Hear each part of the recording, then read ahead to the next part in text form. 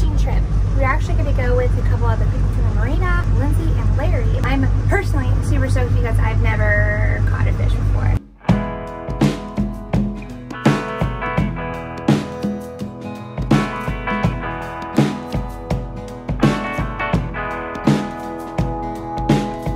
We just got out of the dock. I'm finishing breakfast. I'm going to go out there and join everybody. It's going to be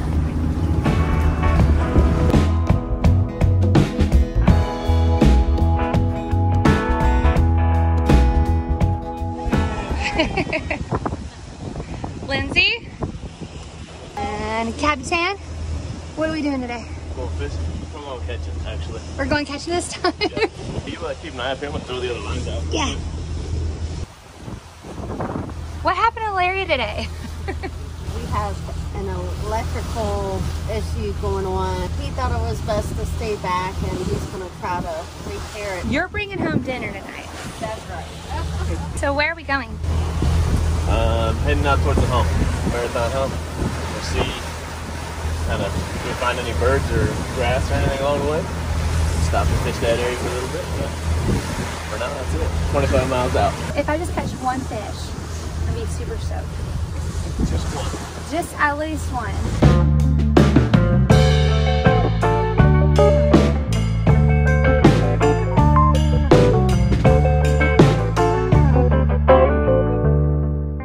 It's been 2.5 hours and we haven't caught anything. Southern tip of Florida, Keys.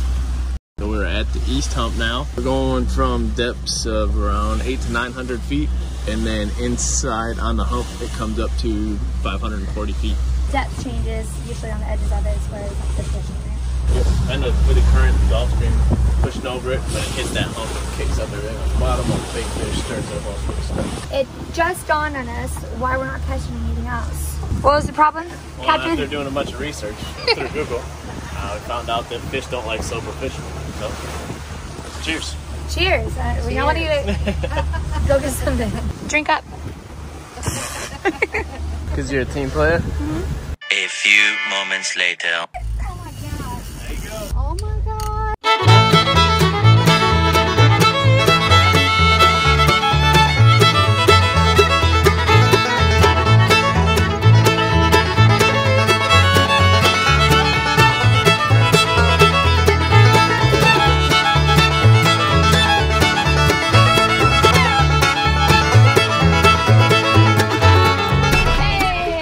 Started our string of good luck because then they really started coming in.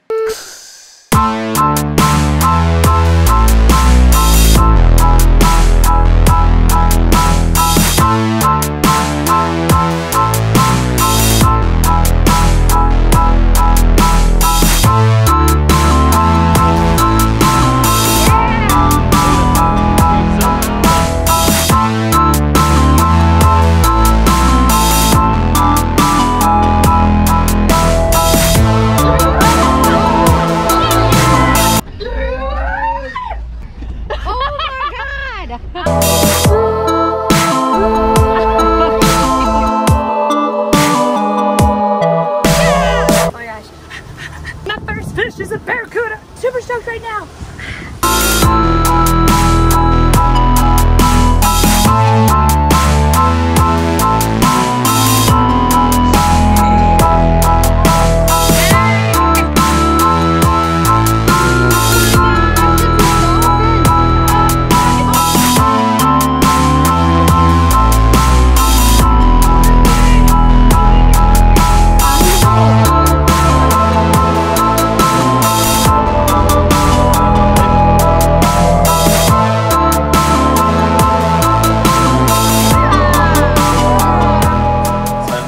You'll see as Lauren's reeling in one of the dolphin. In the background, you'll see, I think it's what, 10 that you can count in the video, and there's probably another 10 or so that you couldn't see. So when you're out, call them schoolies. You hook into one mahi. You can leave it in the water and basically start tossing. We use a bucktail jig. It's like a big, I think 3-ounce white lead weight with some feathers on the back. and you just jerk that through the water real fast, or you can use cut bait or live bait, whatever they're biting on. But as long as you leave one in the water, always, that whole school will just stay right around the back of the boat. For a minute there, I was like pulling it back and forth. And just leave it in the water until someone else hooks one, and then you pull that one out and leave the one that's still fighting. When you hook them that close to the boat, they have a lot of energy. They're going to be fighting, going crazy. So you leave that one in the water, and it keeps the curiosity of the school going. It makes the fishing fun, quick, fast, and easy, and it's a good time. It was a lot of fun. And good eating. Good eating, yeah. And speaking of good eating, it's lunchtime because fish also don't like starving sailors. Before you came up here?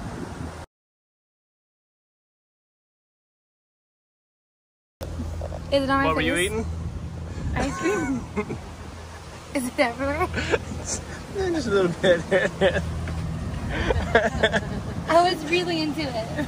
Dang it, I thought you were just saying it because it took too long. Busted!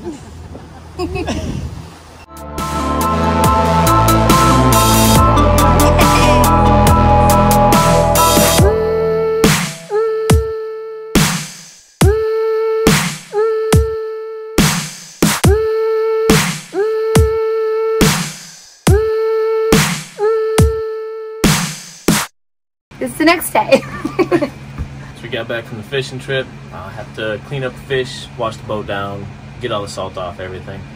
And then I believe this evening we're gonna meet up with everybody, have some fish tacos. We have like a big outdoor hangout area for everybody to use, and so that's the plan. And then tomorrow, I believe everybody's agreed to have a sandbar day. So I think do fish tacos tonight, hopefully call it an early night, and then get some projects done tomorrow and sandbar.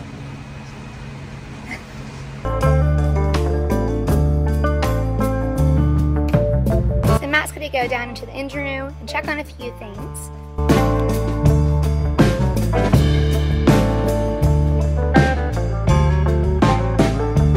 And while he's in there, I'm gonna go literally swab the deck.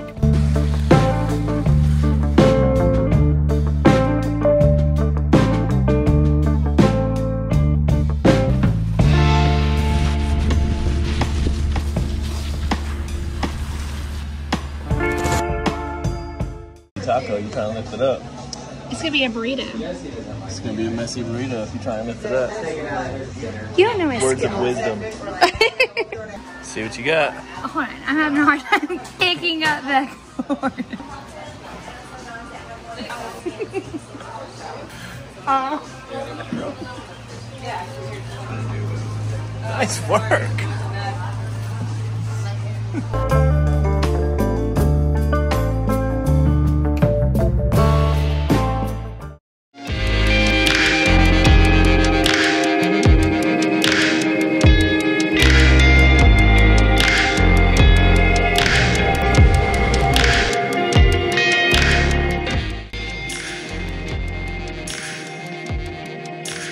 What'd that guy just say? I just said the sheriffs just stopped by and told them the boats need to be 50 feet apart. Yeah, so the police came up, they were very nice. They just asked that the boats are all at least 50 feet apart and no more than 10 people in a group. You have to be really careful. We're okay 3, right 4, here. 5, 6, 7, So, 8, and 5 feet apart. 9. Yeah, so we're good.